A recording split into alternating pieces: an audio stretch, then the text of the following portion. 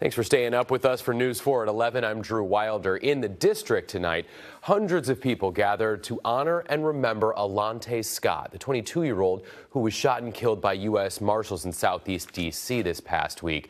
Now, they were trying to arrest him for an outstanding warrant, and authorities say Scott pulled out a gun, but his loved ones are disputing that claim. News 4's Mauricio Casillas has more tonight on the family's calls for transparency.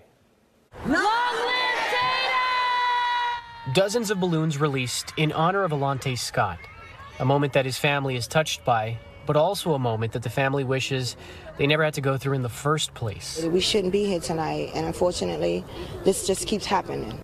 U.S. Marshals were trying to take Alaunte into custody for a parole violation. Documents obtained by News 4 show Alaunte had had run-ins with the law in the past and was wanted for vehicle theft. I knew he did not mean to make mistakes.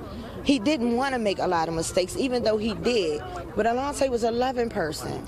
In a news conference Tuesday, MPD Police Chief Robert Conti said Alaunte ran away from the two U.S. Marshals trying to arrest him and later produced a weapon.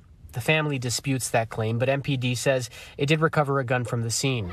They shot my son 7 times in his back and in his side. Police have not provided any details on how many times he was shot or where he was wounded.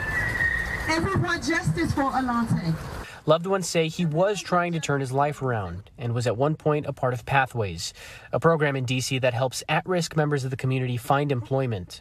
He was trying. It wasn't a situation where we were dealing with someone that wasn't there. Every program that we came to him, he fulfilled it. Community members plan on protesting outside D.C. Superior Court Monday morning as they continue to demand justice.